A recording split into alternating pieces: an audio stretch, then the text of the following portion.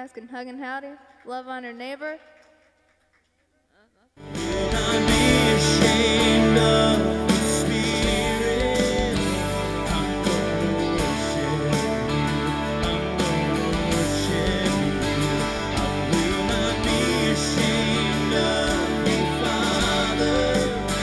I will not be ashamed of you, Lord. I will not be ashamed of your Spirit. I'm gonna worship you. I'm gonna worship you. Blow, wind, blow. Burn, fire, burn. Blow, wind, blow.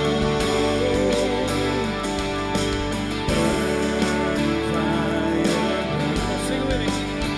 I will not be ashamed of you, Father. I will not be ashamed of you, Lord.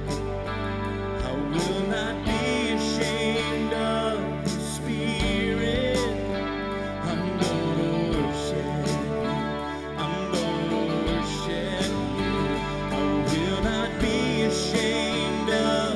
I will not be ashamed of the Father. I will not be ashamed of you, Lord. I will not be ashamed of the Spirit. I'm gonna worship you. I'm gonna worship you. I will not be ashamed of the Father. I will not be ashamed of you, Lord. I will not be ashamed of the Spirit.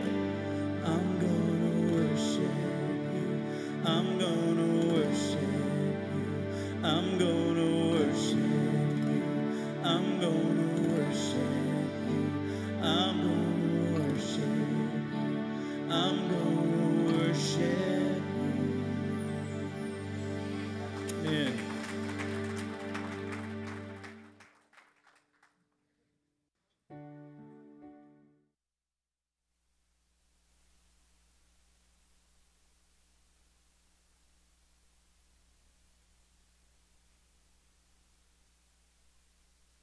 Sorry about that, John. I turned it on, but I forgot to wait the 5-second delay in there.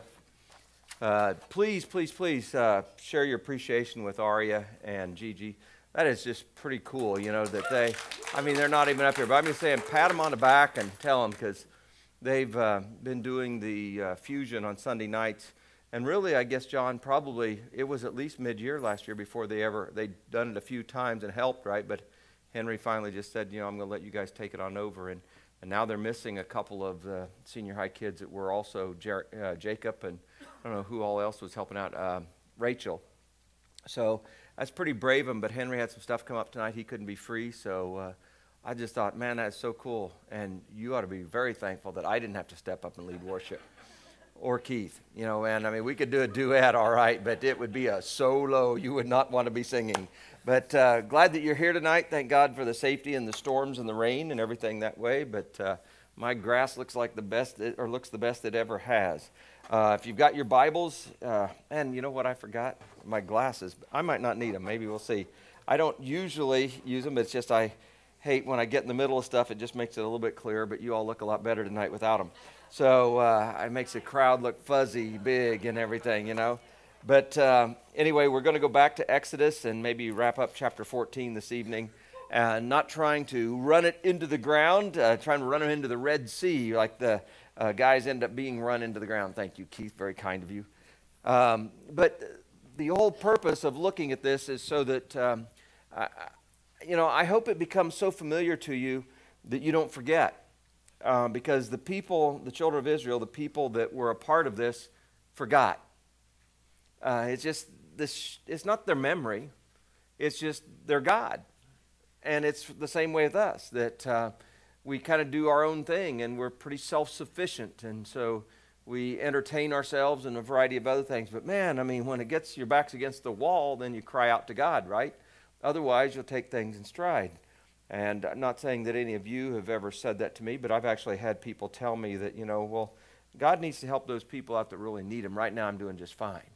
And I don't pray to God because I just don't want to bother him much, And it's like you've missed the whole thing. It's not about bothering God. It's about the relationship, and it's the greatness of being able to have that relationship with him that you share good and bad, thick and thin, whatever in between, so that you get used to the fact that he's there. But it's also, at the very least, I think we ought to be those that are smart enough that we don't forget what he's already done. But we do.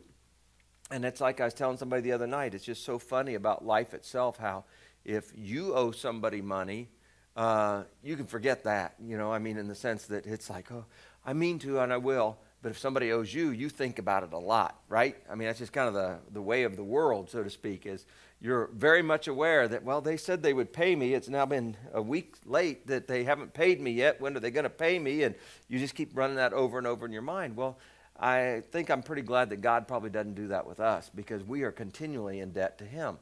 And the idea being is, if we only took the highlights reel of our life, I think most of us have already forgotten it. But if we took it and just lived accordingly in the sense of the everyday things that we face, if we just trusted God with those things like we do, looking back and seeing him intervene in some of the larger ways, I think that we would be better off. In other words, here with Revelation, or with Exodus 14, sorry about the Revelation deal there, but if God saves our tails like this, imagine what he can do with our soul. And at the same time, if God can save our souls like we believe he did through Jesus Christ, imagine what he could do with our tails or our everyday life. And I'm just saying that we could live a whole lot more victoriously than sometimes we allow ourselves to. And what keeps us from being victorious and keeps us from that, I think number one is that lack of relationship. And number two is just, quite honestly, we struggle to remain thankful. I didn't hear any amens, but I think we struggle to remain thankful. And it's like, it really does get back to, well, what have you done for me lately? So let's pray, okay? God and Father, tonight, not trying to be a downer in any way, but just trying to be an exalter of you. That, Lord, even just like the songs that we sang, and even though it wasn't Henry's voice, it's more in my key, God, I thank you for not only the girls' effort, for what they did. And I can't imagine, Lord, it's one thing to sing in front of your peers, but another thing in front of the adults, but they did. But Lord, it's not just that they sang, and it's not just that one played the guitar and the other, hit the keyboard. God, instead, it's the fact that they sang about you. And that's why they had the courage. It wasn't about anything other than that. They believed that you're worth singing to and worshiping. And thank you, Lord, for their willingness to lead me at least, and to sing some songs that I'm not as familiar with as maybe what I ought to be. But Lord, the words there about you and Jesus, about you and giving to you and surrendering to you. And I just humbly thank you for the reminders. And I do believe that you're a God that's worth bowing down to. And I just don't bow enough. And it's not that we have to even. It's not that our knees absolutely have to be bent to be able to pray. And I thank you for the freedom that we have in that. It's just sometimes it's healthy that we do bend our knees. That we go back to being like little children kneeling beside the bed before we get in it for the night. That, Lord, that we bend our knee because you're a God that is worth bowing down to.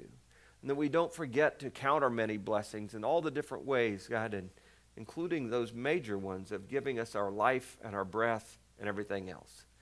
But I think somewhere along the line, Lord, all of us have had that near-death experience. And if it wasn't just each individual that's here, it's somebody that was very close to us, and then we prayed and you intervened. And I thank you, God, as a church, that we've seen you answer numerous prayers. Numerous and severe situations in people's lives.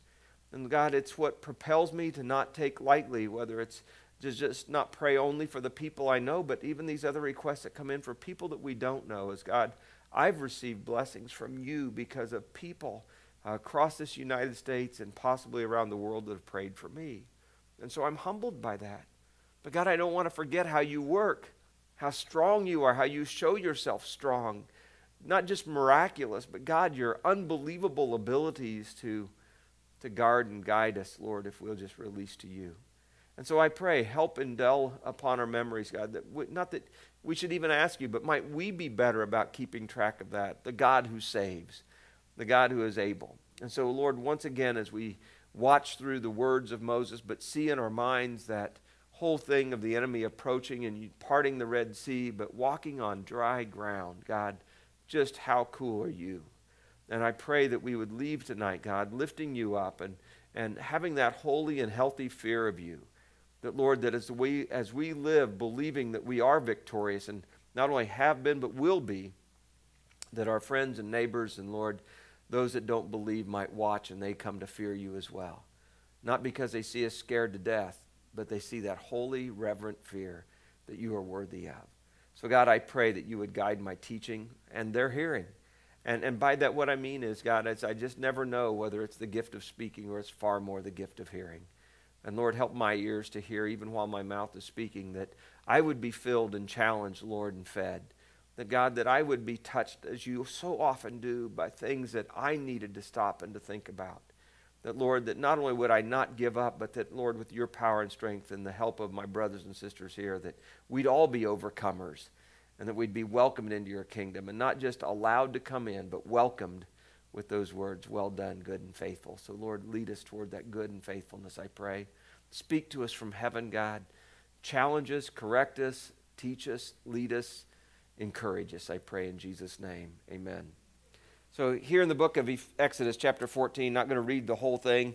Like I said, I know we've covered it several times, though, and I just love it, and so I'll try to work briskly through this. And I know last week I touched on there's a couple things that I want to bring to you out of the book of James, but as we approach again, verse 10, as Pharaoh approached the Israelites, looked up, and there were the Egyptians marching after them.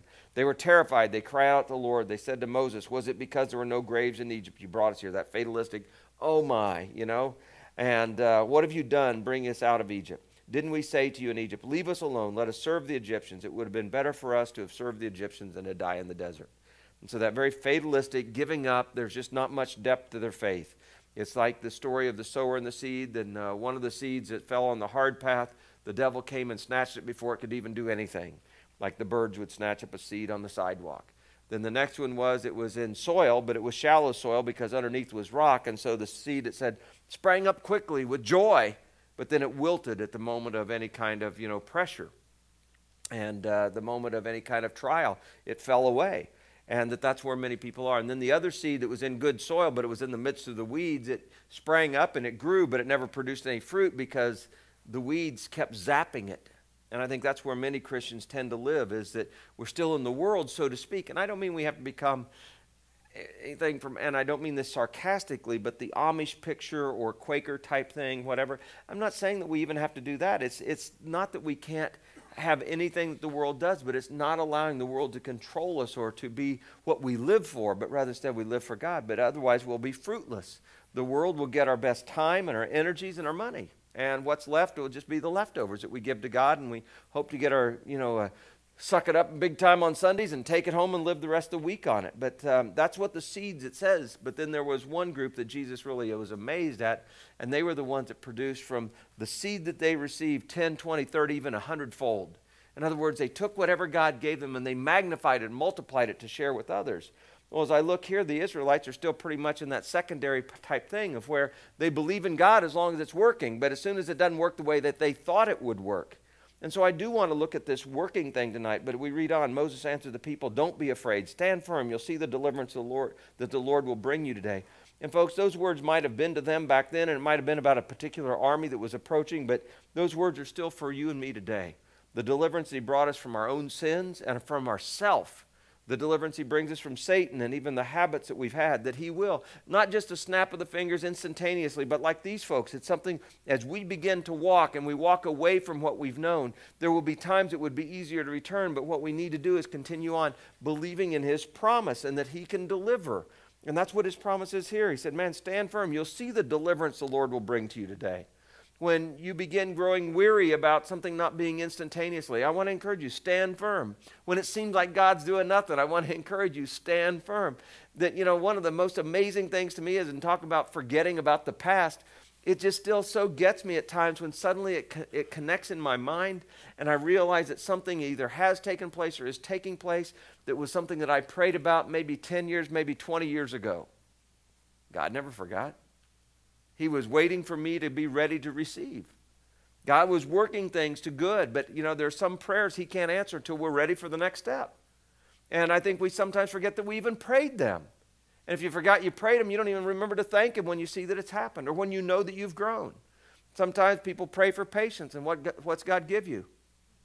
challenges and trials and things that will earn the patience, so to speak. And it's not that we earn them.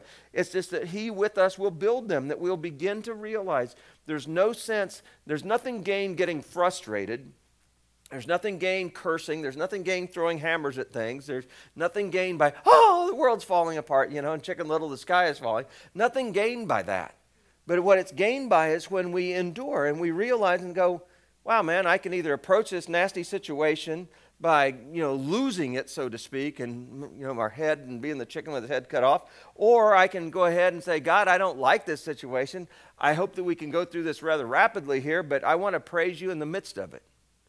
And guess which one will work out better? Every time, the one where we give God thanks and we praise him for it, and we continue to look to do what we can do for others.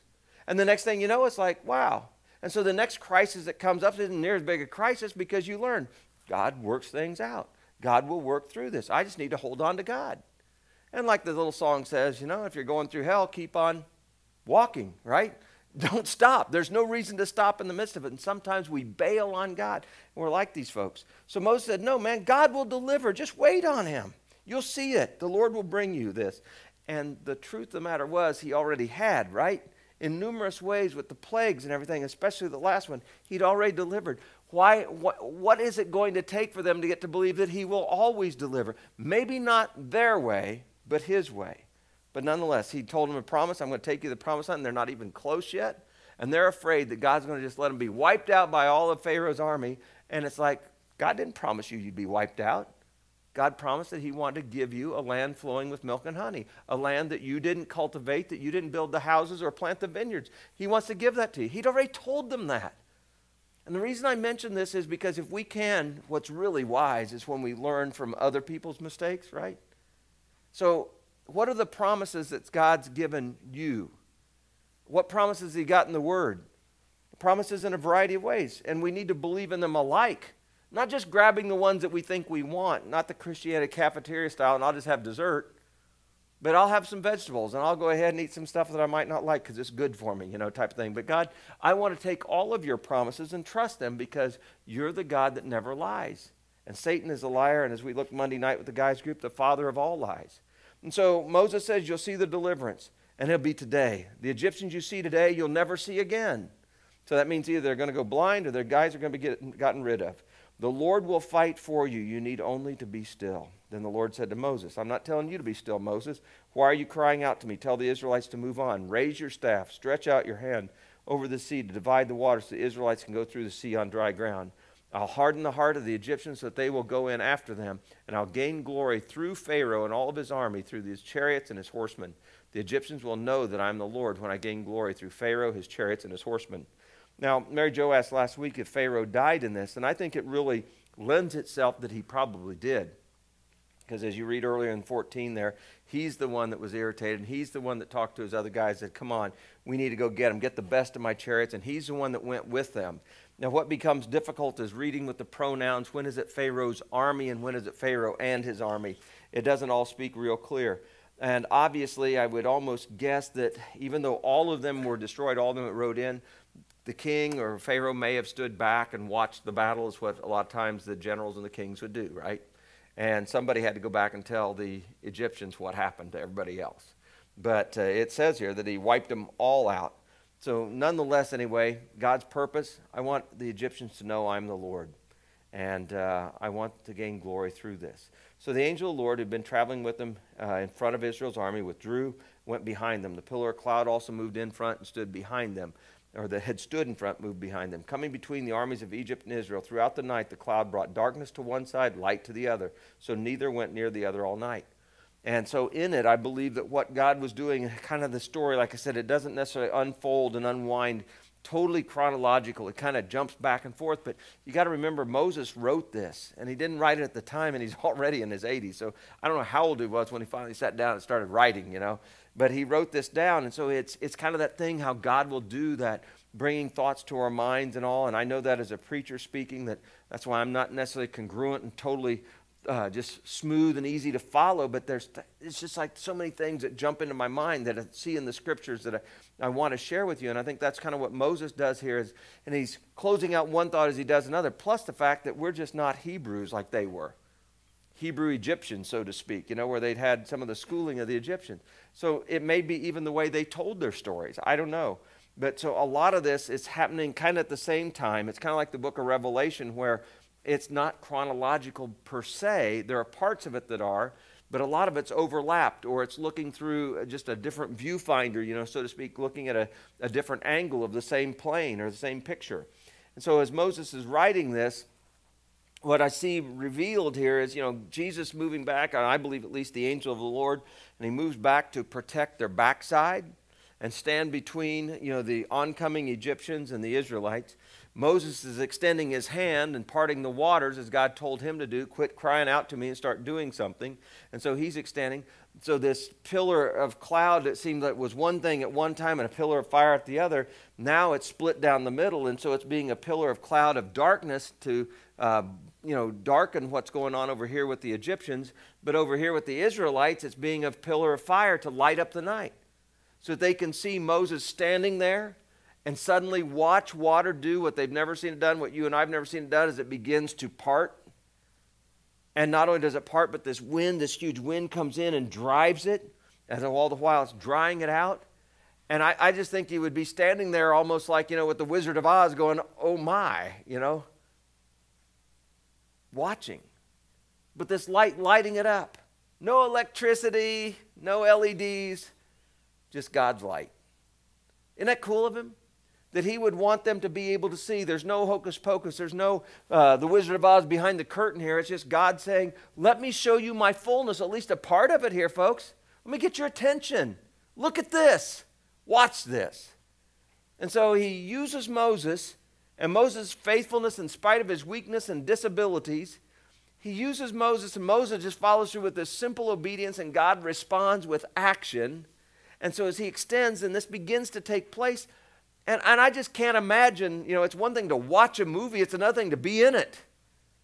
But it's no trickery, it's not David Copperfield, it's not smoke and mirrors. This is God just absolutely doing what can't be done naturally or normally. And the reason he could do it was because he's the one that put the waters in place. The scriptures clearly say that he set the boundaries. In Job, it even talks about that he set the quantities of water that there would be. It's not an accident that this earth is 3/4 water, nor that basically our body is about the same. But, Moses was able to do this on behalf of God, just a small part, but because of his obedience, God enacted. And he's trying to get across to the Israelites the same thing that he really wants to get across to you and me, and guess what that is? I'm crazy about you guys. Why don't you make it easy? Let's go together. Come on. I'll fight for you. I'll deliver you. They're going, no, I'll have to wait and see about that. And we say, well, I don't want to go to hell, so I'll take some of this, but I just don't know about this everyday life stuff. God, I don't really think you know what you're doing. Oh, we never would say that out loud. We just act it when we go ahead and do our own thing instead of even seeking him. Or when we weigh out something and say, it's not worth it. I'm going to do what I want to do. I can't afford to do what God wants me to do. Or I don't think I'd like that. Or, that can't be me because I could never do that. I mean, it's the same thing. And all I'm saying is, next time you face one of those things, just ask yourself, am I looking at the dark side or the bright side? Am I the enemy that God's barring, or am I in the light that he's trying to show me the way? Because these folks had something to learn. And it was God saying, man, look, I'm doing this for you. I could have done it the easy way. I want a little drama. It makes life far more exciting. And we're as bad as a teenager. Man, we get bored so quick, don't we? Monday, and what happened today? Oh, nothing. Same old, same old. And yet, you change it up. Like the Molnar family and what they faced with the loss of a 22-year-old son. You beg for normal. Found out yesterday, a family we were very close to, that after we moved down here, that and Beth was already facing some things, but she died of brain cancer. And two just teenage girls, no mama.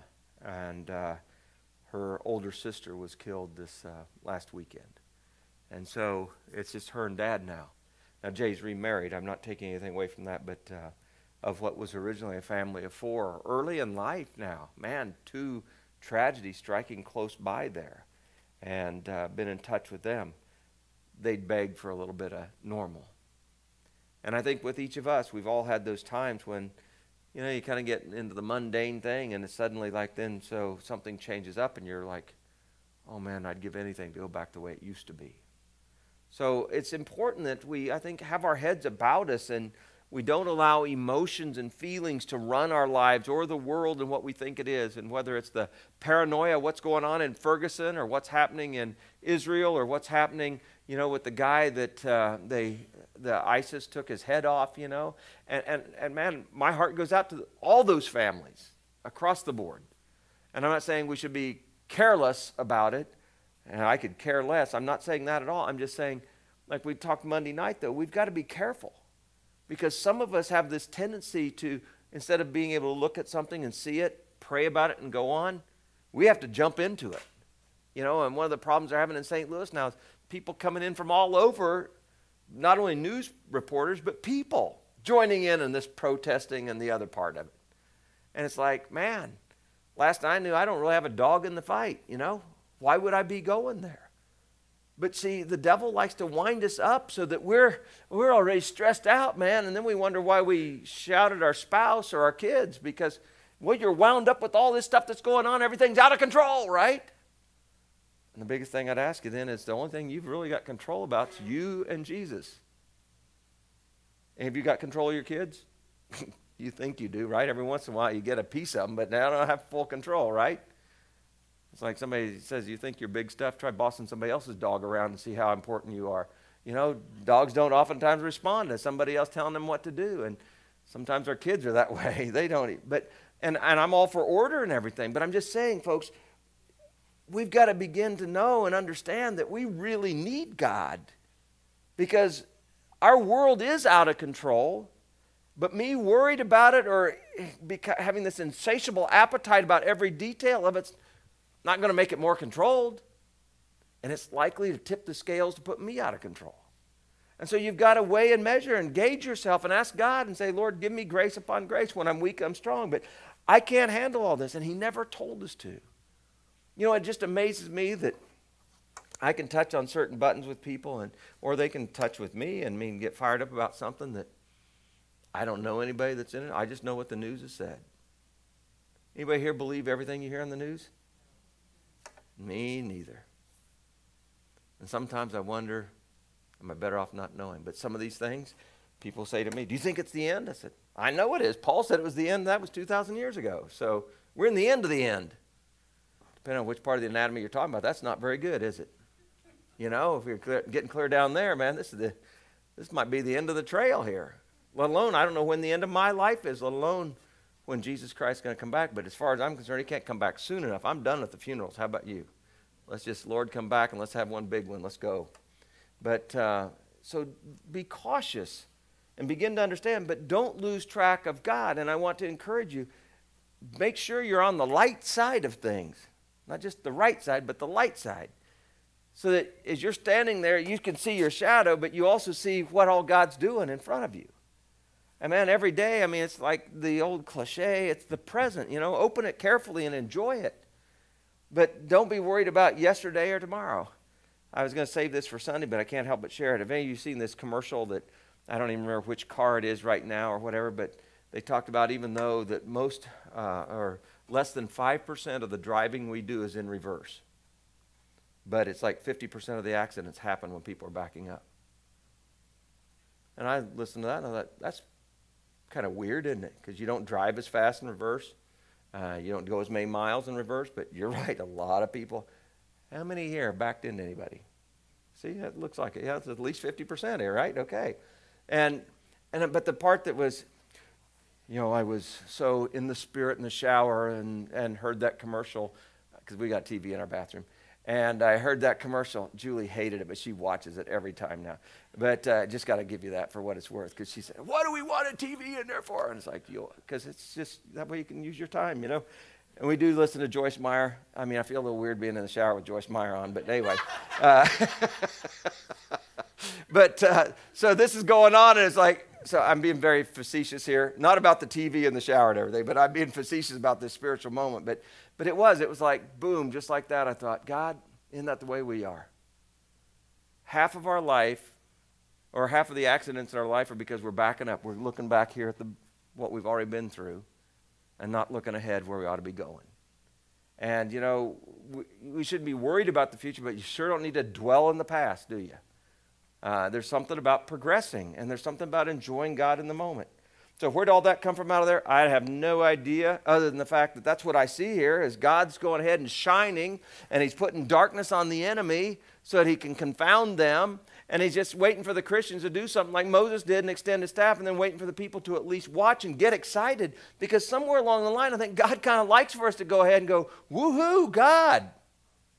But not just because we won the lottery, but it's a woohoo when we see victories, whether it's somebody that's baptized or we hear a prayer that's answered that we don't forget, or the prayers that he's answered for us.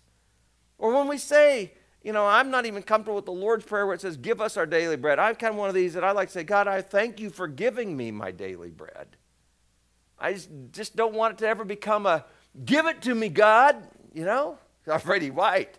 But I think we ought to be appreciative and see what all he's doing. So he's shining this way. Moses just went into gear. And Moses knows, all I did, I just stuck out the stick, you know.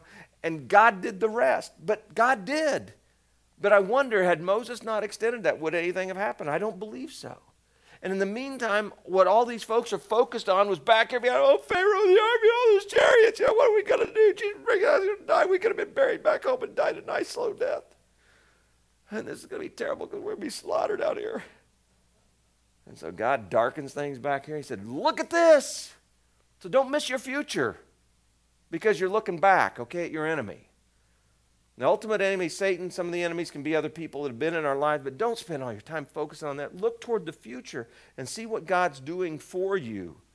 So he stretched out his hand, verse 21. All that night the Lord drove the sea back, a strong east wind, turned it into dry land. The waters were divided. The Israelites went through the sea on dry ground with a wall of water on their right and their left. So they watch all this, and Moses says, come on now, let's go. They're like, they had ever seen an aquarium. They never seen thick enough glass to hold back water. Probably none of them had ever ridden in a glass-bottom boat even, you know, that way. And you're saying, come on. And Moses says, come on, let's go. And they found out that the ground was dry. And I just wonder how far he pushed this sea back. But suddenly it was a complete obstacle and going to be death for them there or death back here. They're not having to swim. They didn't have to put rafts together or nothing. I know that's not good English, but they didn't. Instead, they walked through. Come on, kids. Come on, grandkids. Come on, Bossy or Bessie the cow. Let's go. You know? And so they start moving all their livestock, all these people. And the ones that look back couldn't see anything but the light. Because God was shining this way. You look back and it's like that. But he was shining darkness upon the Egyptians. And while he was confounding them as well. Verse 23, the Egyptians pursued them, all of Pharaoh's horses and chariots, and the horsemen followed. It says all that he had, followed them into the sea. Now don't forget, all the male horses that were firstborn had already died, right? All the soldiers that were the firstborn sons had already died. But what they had left, they're going. And guess what? They're all getting ready to die. But they pursued them. They followed them during the last watch of the night. One thing I read said that that's usually the time that they would try to attack, you know, when the real deep sleep sets in on you. But during the last watch of the night, the Lord looked down from the pillar of fire and the cloud at the Egyptian army, and he threw it into confusion. I think sometimes we think that that's what God's doing to us. And I think if he does, the only time he ever does it is if we're on the wrong path. I think he'll try to mix us up some. I think that there is such a thing as that hedge of thorns that if we're reaching for the wrong thing and we get stuck so many times, we'll quit reaching maybe. Not because he's trying to punish us, he's trying to protect us. But here he's trying to protect them, and he is trying to, because they're on a dangerous journey. They're going against God. And so he throws them into confusion. Now, I know that in the book of Corinthians, Paul said our God is not a God of confusion, but a God of order. So when he's working this here, it's because he's trying to bring something about. Verse 25 says, he made the wheels of their chariots come off. One other translation of that really says that he clogged them up so that they would drag. You know, suddenly that bearing wouldn't, I doubt they had bearings, but the wheel would lock up and it'd make it turn, it'd spin and then even come off. And so they had difficulty driving. The Egyptians began to get the message. They're superstitious enough and looking at it just logically and go, whoa. They'd never seen this a black cloud, and now this is happening, and they're remembering back about the Passover and the death and all those plagues and stuff. And notice the conclusion they came away with. Let's get away from the Israelites. The Lord's fighting for them and against us. Would you circle that for me? No, don't circle it for me. Circle it for you. The Lord's fighting for them. Circle, and then if you will, put a question mark out there. And is there any time in your life where your enemy that was pursuing you might stop in their tracks and go, I need to let this go because God's really working with them? See, that's why he says vengeance is his. He has a way of getting the attention that we could never do.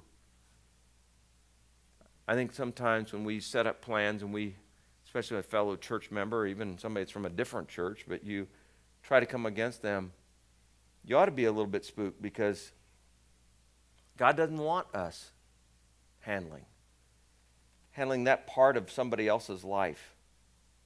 If you will, I want you to turn with me over to Romans 14. There's kind of a cool, not so cool passage here.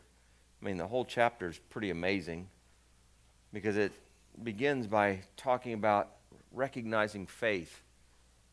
First verse of Romans 14 is, accept him whose faith is weak without passing judgment on disputable matters. So what's really funny is, and I've mentioned to you before, a lot of people say, God said don't judge. And he said just don't judge carelessly because he tells us to make judgments. And that's what he does right here. Is he says, accept him whose faith is weak. Well, how do you know that unless you look and with insight and maybe prayer, you begin to put it in perspective and go, I forgot, they're a pretty new Christian, aren't they? That's somebody whose faith is weak. There are also people that maybe been Christians for years as far as churchgoers, but there's not a lot of depth because they've not been shared the word. There are a lot of churches that don't teach the Bible. They just teach church doctrine or platitudes and philosophies and different things that way. So there are judgments we make. The other part of Jesus' teaching was, just remember, though, as you're making some assessments and judgments, though, know that the way you judge others is the way I will judge you. I got into a deal where somebody asked me, Tony Stewart, he hit that guy. What do you think? I said, I think I wasn't there. I said, I've got an opinion just because of other things I've seen, but I don't want to pretend like me and Tony are just like this and I know how to judge him. I said, I would tell you from what I've seen, I don't believe it in any way that he thought I'm going to kill this guy. But I said, I think like any of us that sometimes when you're in the midst of a testosterone contest, you kind of push it to the limit. And I don't know if you ever played the game Chicken. You know what I'm talking about? When you run at each other and who's going to be the first to lose. It's the guy that doesn't swerve that usually loses, right? And somehow or another you're bigger and better because you didn't swerve, ha ha ha.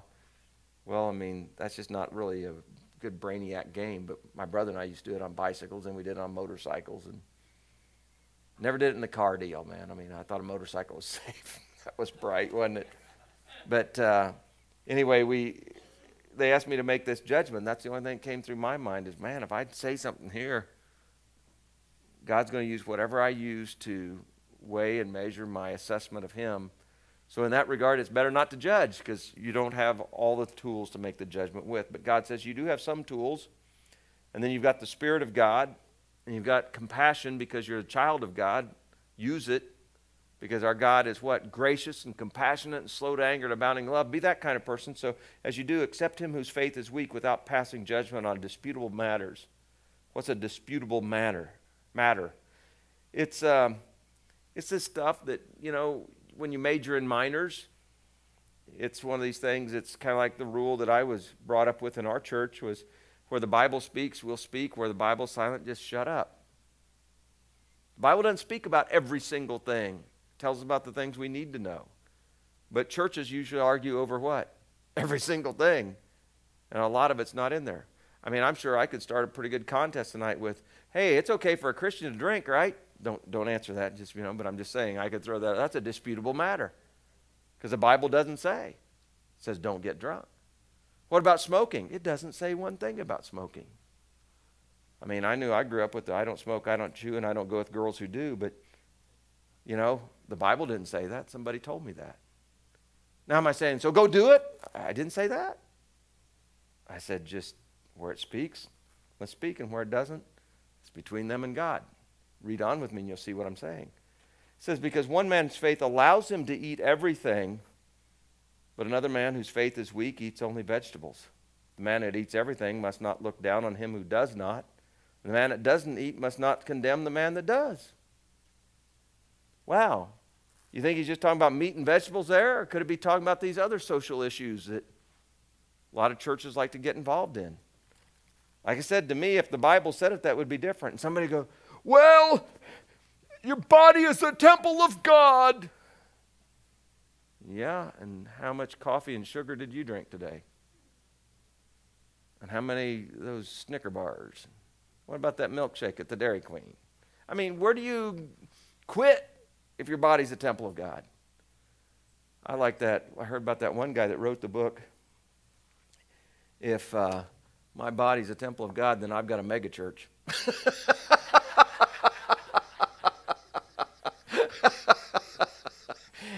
He's a biggie in the brotherhood, There's more than one way, right? But anyway, I mean, it's weird how folks will get strung out, and I think if you really look at it, do you see Jesus up there going, oh, I'm so proud of you standing up for what you believe is right, even though it's not a biblical issue?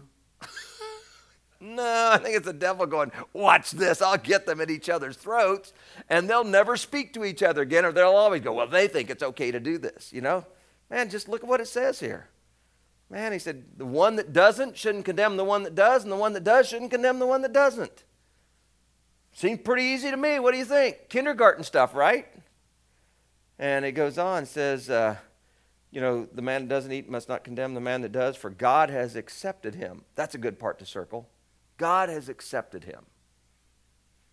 And until he gives you the job to correct him, or the scripture, then let God deal with him. And notice verse 4, this one's pretty impactful. He says, who are you to judge someone else's servant? Now that brings up the judgment thing, but I think what's even more interesting about that is remembering, like I used to tell my sister, you're not my boss. That's the fun about being, growing up with multiple brothers and sisters, right? You can say stuff like that. You hear stuff like that. You learn how to use stuff like that. But that's what he's saying. Paul's saying, you're not his boss. Who is? Yep. Man, we forget, don't we? That's part of what this weekend is about with the guys' retreat is responsibility and authority. We spend too much of our time taking responsibility for things we were never given the authority to do. And we don't spend enough time being responsible for the things that God told us to do. And we wonder why we get miserable. Who are you to judge someone else's servant? Anybody got an answer to that? Because the Bible's full of questions and we go, that's a good question. Did you ever answer it? I got an answer for me. Nobody. I'm a nobody to judge God's servant. In other words, I need to take a step back and go, sorry, Lord. To his own master he stands or falls. And he'll stand, for the Lord is able to make him stand. I don't like that verse. I don't like letting people off the hook. I don't like this, freewheeling, you can do anything. But until God gives me the job, one less thing on my plate I have to worry about, right? But you're a pastor. Yeah, till it becomes a biblical issue. And even then, I don't like looking at it until it's so far in my face that I can't ignore it, And so there are responsibilities that God's given me and the leadership to do. But, man, it's not about getting involved in every little thing. And it goes back to my illustration about the news.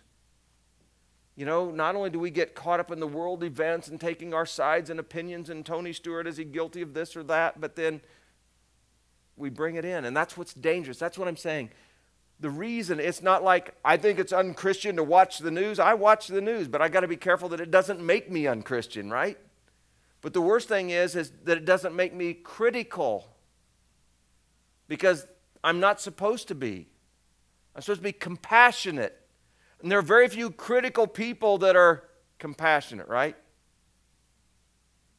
The critical tend to be the ones that will slice your neck for you. You know, to put you in your place. I like this. I mean, I think it's healthy. I think, wow. And the whole thing is God saying, you know, you got all these things you're worried about. Well, first of all, I didn't put them on your shoulder or your plate or in your knapsack or whatever else you're carrying around or your purse. So why don't you unload a little bit here? It's the airport rule. What's it say? Don't leave your bags unattended, and don't pick up somebody else's. I think they got that from the Bible. Just leave it alone, right? And so I look at this and you go, what's this got to do with back here? What difference does it make if it has nothing to do with back there? But I think that what it has to do with is this whole thing with the Israelites that are paranoid about the Egyptians, and the Egyptians finally getting a little paranoid about them. And all I'm coming down to is when you and I stand for God, and we stand not as a God, but on behalf of Him. And when we get concerned about the things God's concerned about and lose all these other things that we aren't even asked to be concerned about, we will begin to get to the point of victory in our lives that we will experience where His deliverance has come about in our hearts, in our minds, in our lives, with our everything about us, our health and finances and everything in between. We will get delivered, folks. And then our enemies, as well as even our friends or the unbelieving friends that we've got, will begin to look at us and go, you know what? God's on their side. That's the part that I'm afraid the world misses out on. Because when we're critical and judgmental and we pick up our little issues that we grind to pieces on things, and you know, we're going to wear somebody out, and God didn't give you the job of wearing anybody out, you're not going to look victorious, because you can't be. You're so busy being defeated and defeating others to make yourself feel better that you still don't feel good, and the world looks at you and go, what a sourpuss Christian, man. They must have had the pickle juice in the baptistry the day they went down, you know, because it's just like, and man, I used to think that's what Christians look like. You know, puckered up and, you know, just sour all the time. And it's like, man, come on, be a Christian with me. You know, prune face, pucker face, whatever you want to be. I better be careful, because I'll go on from there. I'll say something wrong. But you know, I mean, it's like, it's ridiculous. Especially when you're free, what do? You fly. You're not grounded. I mean, you're grounded in the good ways, but you can elevate. God can move you because you've learned to relax in Him. Doesn't mean you don't care. It's just you've learned there are things that you should care about. And the biggest one being is giving Him thanksgiving, experiencing and giving Him glory, so that the world begins to look at you like, man, God is on your side. I won't come up against them. The enemy stay away, just because it's like, you got the high pro glow, and I'm not going to mess with that. But some of the unbelievers will start to come close to you because they want some of what you've got. But if you turn around and show them a sour attitude, that's not going to endear them to God. So you begin to see, so let's read on here. I mean, is this wasting anybody's time or not? Is this hitting anybody where they live? Come on, you liars. You know, I can make that judgment. The Bible does say don't lie. I don't believe for one moment that none of you have any judgmental bones in your butt. None of you have any sour. I don't believe for one moment that nobody in this room besides me and Carol May have any problems with focusing on other people and the things of the world and getting critical. Come on. I think we do need to look at this. One man considers one day more sacred than another. Another man considers every day alike. Each one, and this is so cool, so practical, should be fully convinced in his own mind. Because that's what you're going to be judged by. What were you convinced about, Steve? Well, I was thinking about, Lindsay and Mike, and, what were you convinced of? Well, isn't that weird? What would cause us to do that? Each one should be fully convinced in his own mind. He who regards one day as special does so, I love this, to the Lord. Novel idea, to the Lord. That's how it's supposed to be. You and I live for God. And if somebody else lives differently, that's between them and their master, God. Okay, he regards one day as special, does so to the Lord. He who eats meat eats to the Lord, and he who abstains does so to the Lord and gives thanks to God. For none of us lives to himself alone. Now this is equally important though. None of us lives to himself alone. None of us dies to himself alone. If we live to the Lord. If we die to the Lord. So whether we live or die, we belong to the Lord. He owns us, which goes right back up to his own master. If you're a Christian, the Lord is your master. For this very reason, Christ died and returned to life, so that he might be the Lord of both the dead and the living. For this reason, Christ died. What reason? So that he could be our master. So that sin would no longer have its mastery over us. So that we could be freed from the way we've always thought in our critical thinking, and we can enjoy life, and that we can live for God, even in the midst of terrible circumstances and desperate situations. We can still live to God. That we can make choices with our life, and whether we watch TV or we don't even have a TV. Make that choice, but do it to the Lord. There's nothing like a Christian that decides to do something God told them to do, but they're not going to feel very good about it until everybody else joins them. Because they want you to go, oh man, that's really I'll tell you what, when JJ said that he gave up everything but water for a year, I was impressed. But I was really thankful God didn't tell me that's what I ought to do. But I was impressed that he did it. Water on cereal, man, because no milk, no nothing. I'm like, come on, God will give you a pass on. Nope. I said I was going to do nothing but water. Wow. So we can be impressed with things, but we've got to be careful. And we don't need to be doing it to try to impress upon others. We do it to the Lord. For this very reason, Christ died, returned to life, so that he might be the Lord of both the dead and the living. You then, why do you judge your brother? Why do you look down on your brother? For we'll all stand before God's judgment seat. The word, if I recall right there, is bema. And it's like the judge's bench. We'll all pass before God's judgment. You stand before it. And it's written, as surely as I live, says the Lord, every knee will bow before me and tongue will confess to God. So then each of us will give an account of himself to God.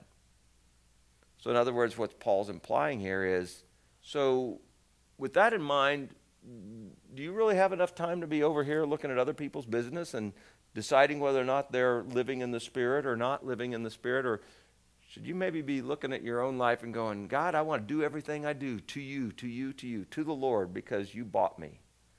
Therefore, let's start passing judgment on one another. Instead, how about this? Make up your mind not to put a stumbling block or obstacle in your brother's way.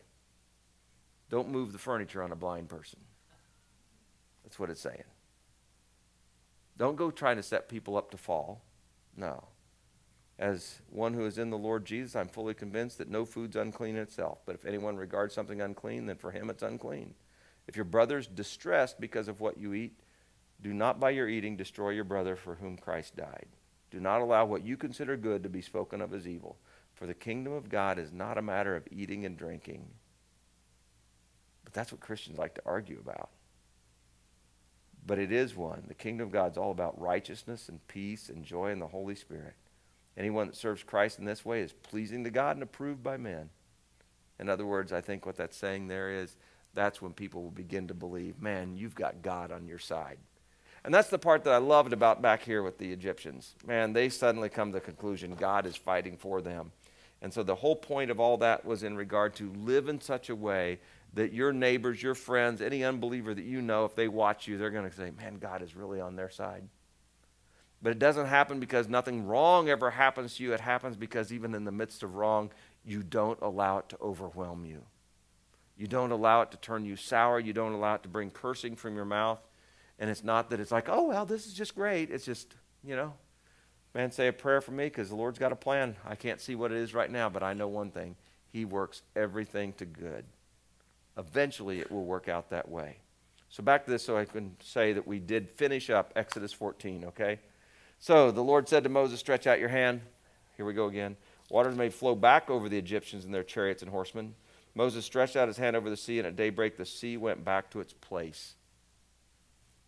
Because why? Because God said, if you're the creator, it has to obey. The sea was God's dog. He told him to part, and do something completely unusual, unnatural, impossible by physics. And then he told it, he spoke again, and it went right back into place.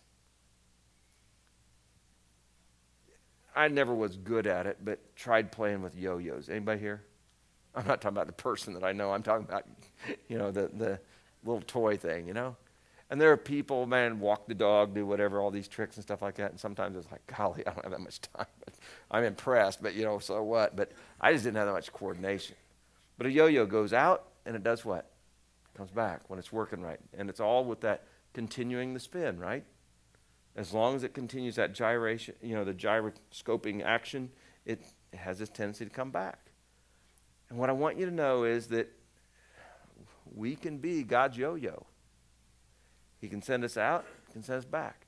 If the Spirit's working in us, we continue to gyrate or generate this motion, and it stays in place. We don't react one way or the other because we know who the master is that's controlling it.